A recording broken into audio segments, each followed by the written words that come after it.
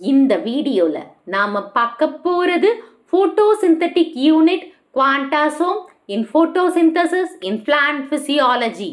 இப்போ இந்த quantasome என்றது வந்து பாத்தீங்கன்னா thylakoidோட இன்னர் மெம்பரைன்குள்ள ஒரு கிரானியல் மாதிரி சப்ஸ்டன்ஸ், கிரானியல் மாதிரி ஸ்ட்ரக்சர், சப்ஸ்டன்ஸ்னு சொல்ல வேண்டாம், ஸ்ட்ரக்சர்னு சொல்லலாம். அதுதான் குவாண்டாசோம். ஸோ அந்த குவாண்டாசோம் தான் ஆண்டனி மாலிக்யூலாக இருக்குது. அதில் தான் குளோரோஃபில் ஏ, பி, கரோட்டினாய்ட், ஜாந்தோஃபில் அதெல்லாம் ப்ரெசென்ட் ஆகிருக்கு. இதை நம்ம டீட்டெயிலாக பார்க்கலாம். Photosynthetic unit குவாண்டாசோம்.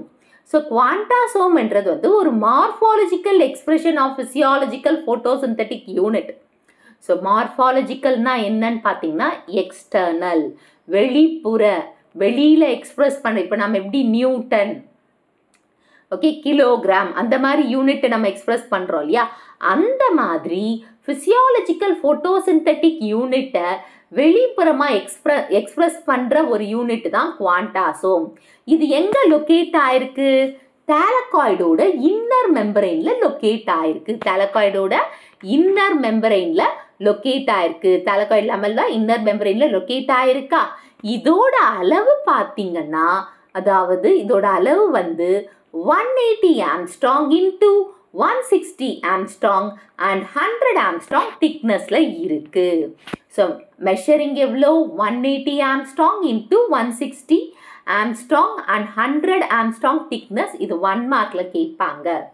அப்புறம் 1952ல் ஸ்டெயின்மேன் வந்து எலக்ட்ரான் மைக்ரோஸ்கோப்பில் ஒரு அதாவது அப்சர்வ் பண்ணியிருக்கார், பார்த்துருக்கார். எலக்ட்ரான் மைக்ரோஸ்கோப்பில் இந்த குளோரோபிளாஸ்டை வந்து கிளியராக படிக்கும்போது அப்சர்வ் பண்ணியிருக்காரு அந்த கிரானுலார் ஸ்ட்ரக்சர்ஸ். அந்த கிரானுலார் ஸ்ட்ரக்சர்ஸ் எதில்? Chloroplast லேமெல்லால present ஆயிருக்கிறத கண்டுபிடிச்சிருக்காரு. அதுதான் குவாண்டாசோம். ஆனால் இவர் பேர் வைக்கல.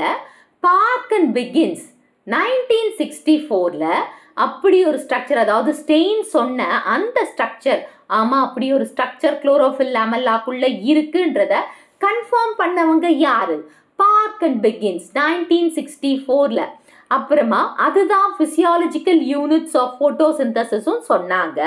அப்புறமா இவங்க தான் அந்த டேர்ம் குவாண்டாசோமை காயின் பண்ணாங்க. ஸோ குவாண்டாசோம் என்ற நேமை எந்த வருஷம் காயின் பண்ணாங்கன்னு சொன்னாங்கன்னா 1964ன்னு சொல்லுங்க.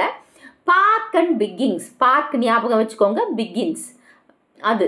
நெக்ஸ்ட்டு 1 குவாண்டாசோமில் 230 குளோரோஃபில் மாலிக்யூல்ஸ் இருக்குது. இதுவும் 1 மார்க்கில் கேட்கலாம். ஸோ ஒரு குவாண்டாசோமில் எத்தனை மாலிக்யூல்ஸ் இருக்குது? 230 குளோரோஃபில் மாலிக்யூல்ஸ் இருக்குது.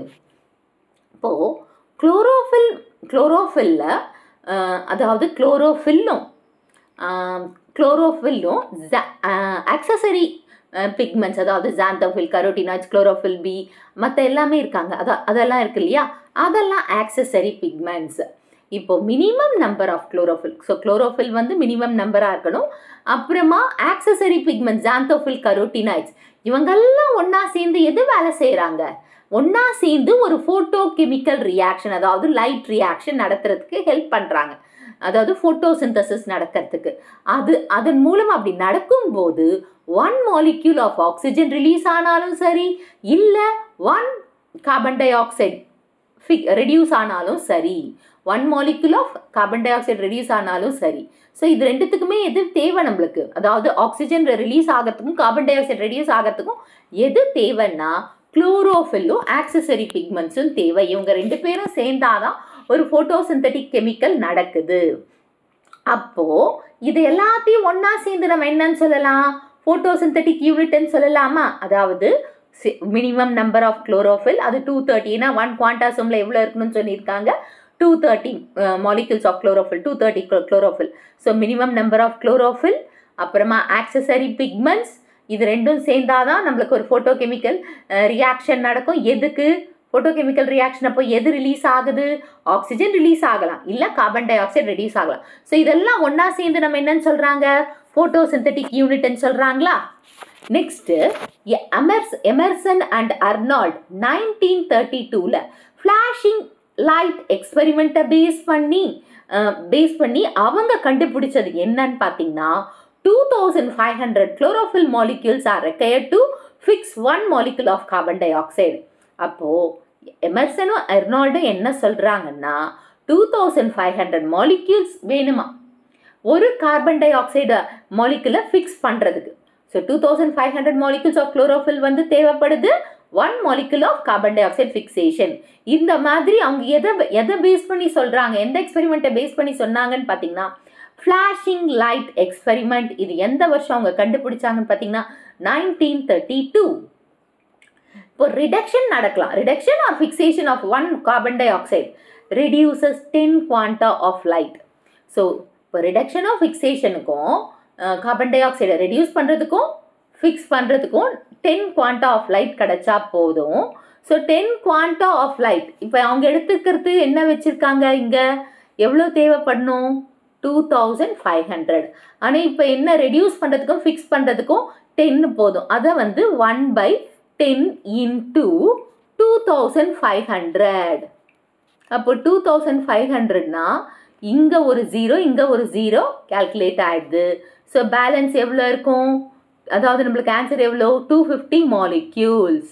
ஓகே, இவ்வளோ தான் இருக்குது. ஸோ இது ஸோ ஈச் யூனிட், ஒவ்வொரு யூனிட்டையும் நம்ம 10 குவாண்டான்னா 1/10 அப்படின்னு போட்டுக்கணும். ஏன்னா ஒவ்வொரு யூனிட்ன்றதுனால 1/10 into 2500 gives 250 மாலிக்யூல்ஸ். அது எதுக்கு யூஸ் ஆகுது, 1 கார்பன் டை ஆக்சைடு ரெடியூஸ் பண்ணாலும் ஃபிக்ஸ் பண்ணுறதும் நம்மளுக்கு தேவை 250 மாலிக்யூல்ஸ். ஏன்னா 10 குவாண்டா இருந்தால் போதும். அந்த 10 குவாண்டாவை ஒன்னொன்னும் 1/10 அதாவது 1/10 எடுத்துக்கிட்டு இன்டூ 2500 gives 250 மாலிக்யூல்ஸ். யூஸ்வலாகவே நம்மளுக்கு 200 to 300க்குள்ள குளோரோஃபில் மாலிக்யூல்ஸ் தேவை. ஸோ அப்படி இருந்தால் தான் அந்த ஃபிசியாலஜிக்கல் யூனிட் ஆஃப் ஃபோட்டோசிந்தசிஸ் நம்ம சொல்லுவோம், நம்ம ஏற்றுப்போம். ஸோ அந்த குவாண்டாசோம் யூனிட்டில் 200ல் இருந்து தட் இஸ் 200 to 300க்குள்ளே இருக்குது. இப்போ நம்மளுக்கு எவ்வளோ கிடைச்சிது, அங்கே 250 மாலிக்யூல்ஸ். அப்போ அது ஒரு குவாண்டாசோமாக எடுத்துக்கலாம், ஒரு யூனிட்டாக எடுத்துக்கலாமா. Physiological unit of photosynthesis carbon di oxide release பண்ணுறாங்களோ ஃபிக்ஸ் பண்ணுறாங்களோ, ஆனால் நம்மளுக்கு அங்கே இருந்திருக்கிறது 250 மாலிக்யூல்ஸ். ஸோ இப்போ 200 to 300 குளோரோஃபில் மாலிக்யூல்ஸை ஒரு ஃபிசியாலஜிக்கல் யூனிட்டாக ஏற்றுக்கணும்னா எந்த ரேஞ்சிலேருந்து எந்த ரேஞ்சுக்குள்ளே குளோரோஃபில் இருந்தால் தான் 200 to 300 தான். ஸோ எமர்சன் வந்து 8 குவாண்டா ஆஃப் லைட், 8 குவாண்டா ஆஃப் லைட்டு போதும் ஆக்சிஜனை 1 மாலிகுல் ஆஃப் ஆக்சிஜனை ரிலீஸ் பண்ணுறதுக்கு, இல்லை 1 கார்பன் டை ஆக்சைடை ரெடியூஸ் பண்ணுறதுக்கு. 8 குவாண்டா, அங்கே 10 சொன்னாங்க இல்லையா, இப்போ 8 போதும். ஸோ அந்த 8 போதும்னா 1/8, அதே மாதிரி 1/8 into 2500 போட்டோம்னா நம்மளுக்கு அதாவது எவ்வளோ பர்சன்டேஜ், இங்கே பர்சன்டேஜ் போடும்போது நம்மளுக்கு வரது என்னன்னா 12%.